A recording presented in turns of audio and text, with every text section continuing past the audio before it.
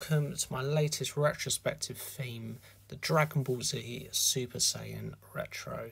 So I'll just spend a little bit of time with you all, just walking you through the board and the template and letting you know some of the facilitation tips and tricks in case you'd like to emulate this yourself for your next retro. So starting with the top left, we've got a little energizer called Choose Your Fighter. You can see here we've got 4 characters from the Dragon Ball Z universe. We've got Vegeta, Goku, Frieza and Android 18. They all have a specific personality and behavioural traits that maybe some of the team can resonate with.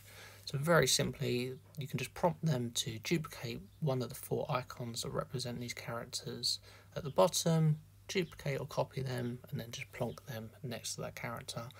Once everyone's done that, it kind of builds up a bit of a team health check, and you can have a conversation and make sure everyone's feeling okay, and there might be some discussion around that as well, on why they picked that particular person. And then moving on to the meat and bones of the retro, so we've got a beautifully drawn, by yours truly, Dragon Ball Z manga strip here. So there's 4 visual prompts. Starting with the top left, we've got an appreciation station, or kudos wall, where in the blue section there, team members can show their credit where it's due, and say thank you to their colleagues and stakeholders that hasn't essentially gone unnoticed in the last time box.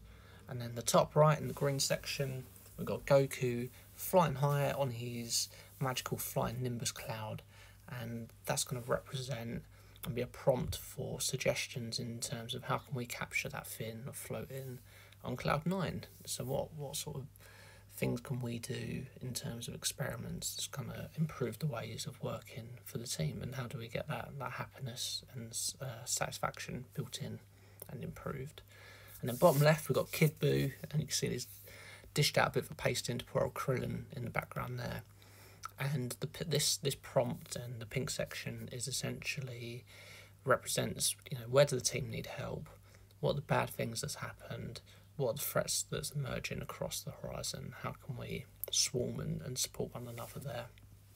And then the last prompt, we've got Goku, who's mid Gendikama, which is essentially drawing all of the sort of like power of the earth, and this particular visual represents all the good things the team have achieved in that particular time box. And you can see there's a little orange coloured box to the right where they can add all of their suggestions.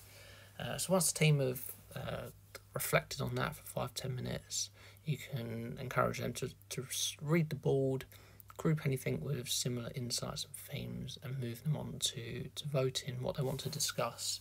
You can see here we've got 5 dot voting counters, all Dragon Ball Z references and Dragon Balls built or taken from Mural's awesome icon collection, and they can just drag and drop that to the relevant post-it notes, and then obviously have that conversation, record your actions, and then before everyone leaves, we've got one final closing the show exercise. And you see here we've got Shenron, so the team have collected all of their Dragon Balls. This massive dragon emerges from the sky, and he's going to grant you all 1 wish each, so the team can put their suggestions and wishes and things they'd like to see implemented right at the bottom here, and it's all of our collective duty to try and ensure that they come to fruition. And then lastly, get the team to put the cameras on and vote with a fist of 5. 1 finger closed fist that this was a waste of time and a poor format. Open palm, 5 fingers. This was an excellent use of time. Loved it, really beneficial. So again, link will be on Boardall. I'll publish this as a template, and I'll be really interested to see how people use this with their teams. Thanks for listening.